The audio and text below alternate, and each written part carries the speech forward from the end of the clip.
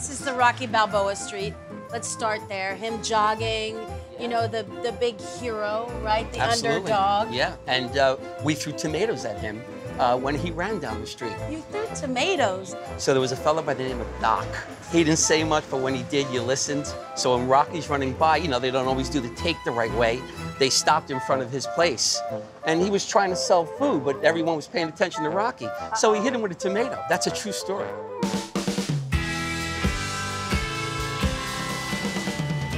I'm Alex Guarnaschelli, and I love a great food story. So I'm hitting the road to meet the people behind some of Philly's most beloved restaurants. This is Fix Me a Plate, Philadelphia.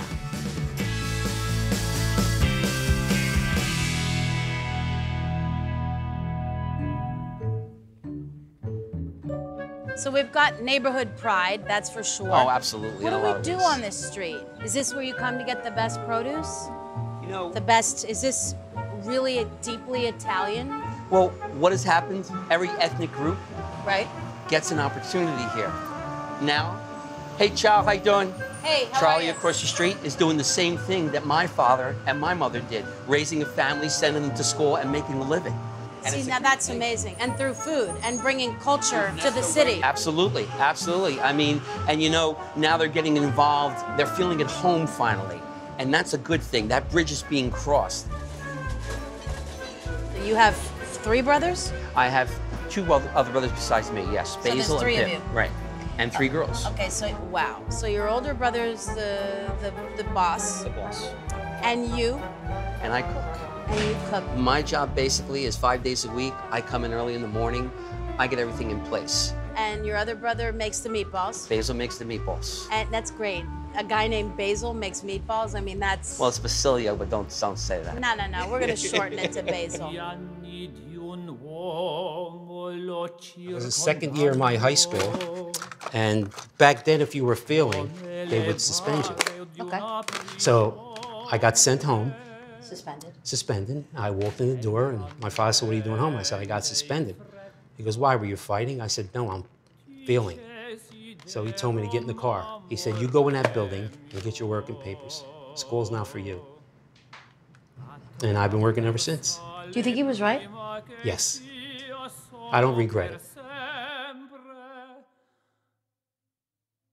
But do you think there was some kind of privilege in being the one that was picked to do the meatballs and to do the cooking? That's pretty serious. Because this is our livelihood. So you didn't go to the school. You went to the school of your dad, and your dad graduated you from thing to thing as he saw fit. So you did go to school. Just Yes, I have a different kind of school.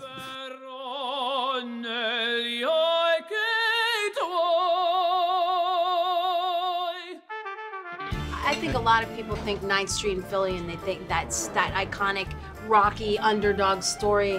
What is it besides that about 9th Street? You said you have a 9th Street mentality. What is that?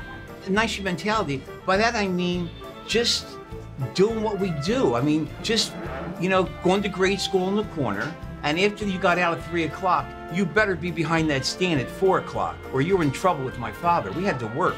On Saturdays, we all worked, except Frank a little bit because Frank was mommy's baby. But on Saturdays, we didn't watch cartoons. What did you do while they were working? Excuse me, who didn't work?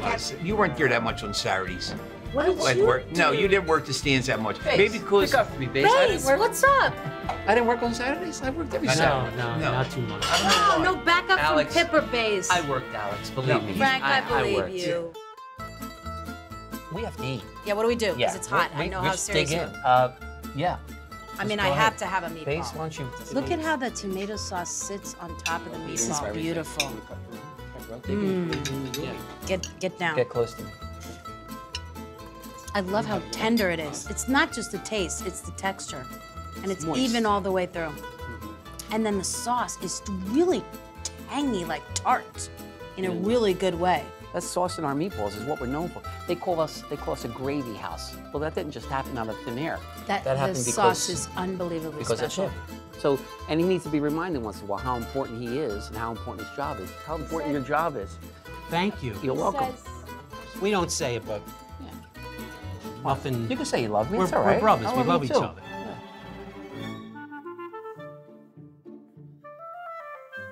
What's your profession?